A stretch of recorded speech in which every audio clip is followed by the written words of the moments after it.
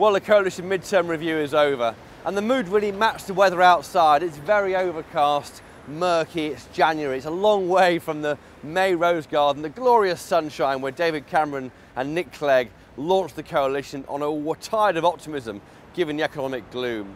Well, it's a bit different now, and David Cameron in that room seemed to me as though he'd rather be anywhere else than another attempt at relaunching the coalition. Let me put it like this.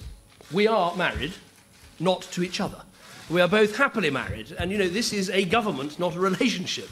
It's a government about delivering for people because of the mess that we were left in by the previous government, because of the huge challenges that we face. And what we said to people 2.5 years ago was that we would come together for a 5-year parliament. We would tackle these problems. So to me, it's not a marriage. It is, if you like, it's a Ronseal deal. It does what it says on the tin. We said we would come together. We said we'd form a government. We said we'd tackle these big problems. We said we'd get on with it in a mature and sensible way. And that is exactly what we've done. In contrast, Nick Clegg seemed much more optimistic.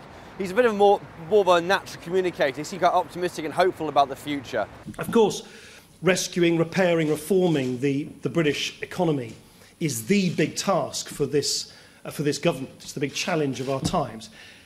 In fact, in my view, in many ways, it's many of the other reforms that this coalition government has initiated, long-term reforms, social reforms, public service reforms and other reforms that will outlast and outlive the immediate economic challenges in front of us and will stand the test of time. But really, David Cameron was right.